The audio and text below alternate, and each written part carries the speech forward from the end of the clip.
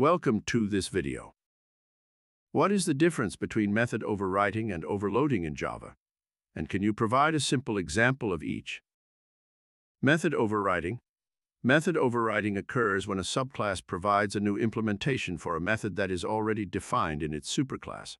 This new implementation overrides the original method in the superclass. To override a method, the method in the subclass must have the same method signature as the one in the superclass, and the override annotation is recommended for clarity. Example of method overriding.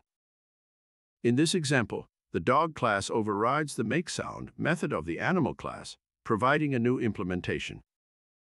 Method overloading.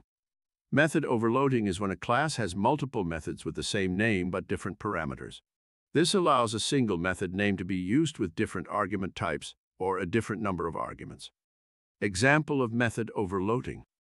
In this example, the calculator class has two add methods with different parameter types, demonstrating method overloading. Thank you.